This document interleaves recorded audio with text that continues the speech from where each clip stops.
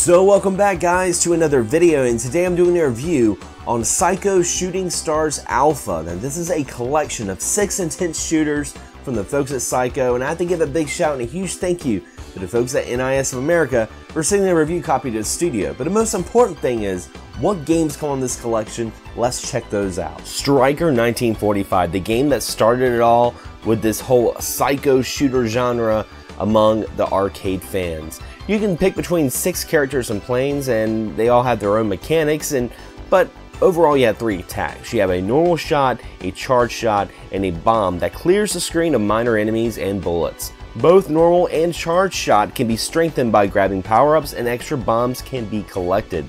Gold bars, which are found by destroying certain buildings or enemies, can be collected for bonus points. It really laid the foundation of most of the games we're going to be talking about in this collection.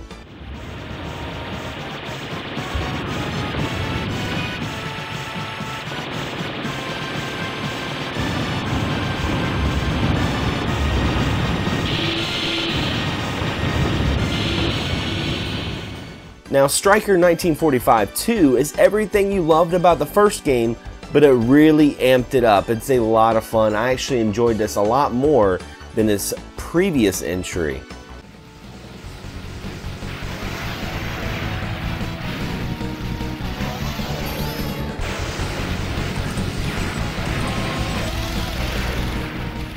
But it's Striker's 1945 3 where things get really good. Taking place 54 years after the previous entries, you now can control more modern aircrafts. And the latest feature is a technical bonus. During a boss battle, you have this blue orb that can be revealed as a weak point in order to get a quick kill. The fighter plane must be extremely close to the orb until it turns red, and firing the orb while getting close to it. Once the fighter plane embraces the orb, the boss is destroyed quickly and adds points for a technical bonus. However, revealing the orb from the boss will only take one time to unleash an attack pattern. They have to memorize the attack pattern and use a bomb to dissolve all bullets, and while infect, shoot the orb while getting close for a quick victory.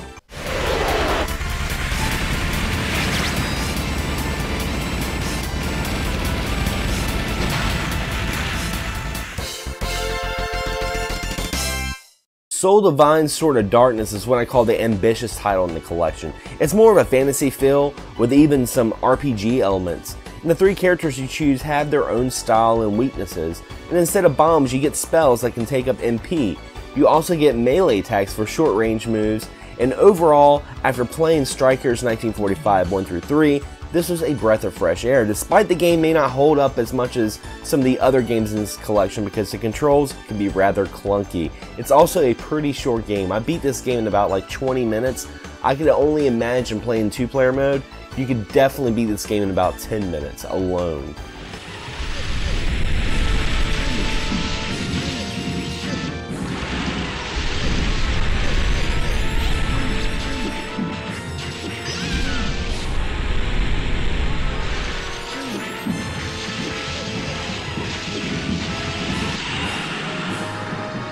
Dragon Blaze is a rather departure from the usual Psikyo style that flirts more with the bullet hell genre and gives you a 3rd button for control. This may sound silly, but it's actually pretty awesome because you can now dragon shoot, which enables you to dismount from your fearsome winged steed, lunging forward into a devastating attack, and it will remain stationary on that spot delivering punishment until you press the button once more so you can return to his master. Since your knight also has wings, you can fly solo and the dragons will be utterly invincible, and this is your best strategy to deal with not only the bosses but some of the regular foes as well. My advice, purple is the color of death, so just worry about doing your best to avoid any shape of purple hurling towards your knight of choice, while parking your dragon face first into the biggest source of danger on the screen. And while touching enemies will not kill you, you will be penalized with a power down. Every knight also has a spell cast by charging up their primary attack button, but unlike the dragon shoot, they have a mana cost, so you have to use them sparingly.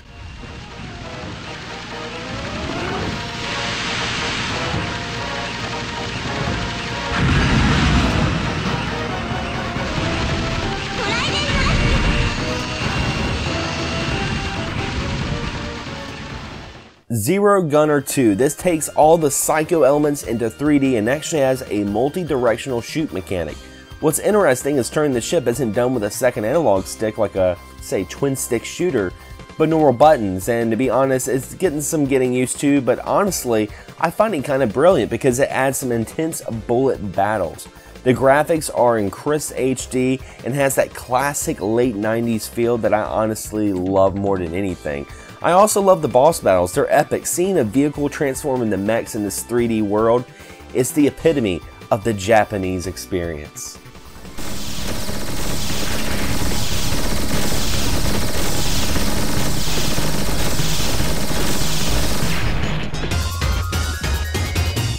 Now, some of the display options are pretty interesting because you can add scan lines if that tickles your fancy. Me personally, I feel like it's a weird retro placebo effect. I feel like when I'm playing an HD retro game, it just never looks right with scan lines. It has to be on a CRT, but that's just me. But if you want that option, you have that. Also, if you're playing it on the Switch, like I am, you can actually flip the Switch vertically and play it in the respectable aspect ratio, and it gives you more real estate. It feels awesome. I actually love putting it in kickstand mode and playing it vertically and just playing, you know, Strikers 1945 on the go. I can share the Joy-Cons with my friends. We can play multiplayer. It's freaking awesome. Now, going to the things that I don't care for in this collection, and it's kind of minor, but I wish there was a little bit more to this collection. What I mean by this is I wish we had some sort of like liner notes, you know, soundtracks, you know, something that if you were to buy this collection digitally, you wouldn't feel gimped, because there is a special collector's edition that comes with soundtracks, it comes with an art book, all the bells and whistles that you would expect from any sort of collection. But if you're just buying the vanilla physical, or if you're just buying a digital, you're just getting 6 games and that's it. And for the price tag of $39.99, I don't think a whole lot of folks are going to justify that. Me personally, I love all the games on it, but I really wish there was a little bit more of gaming history, because I would have loved to learn more about Psikyo, because even going on Wikipedia trying to look up the company, the only thing they said is they were offshoot of the video system, and they were responsible for putting out Aero Fighters. That's pretty much all they said on Wikipedia.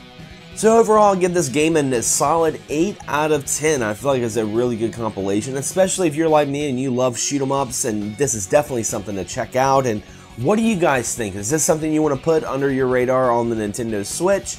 Leave a comment below. I'd love to hear from you guys. And what are some of your favorite Psikyo shooters? Mine personally, I love Gunbird 2. That's one of my favorite shooters of all time.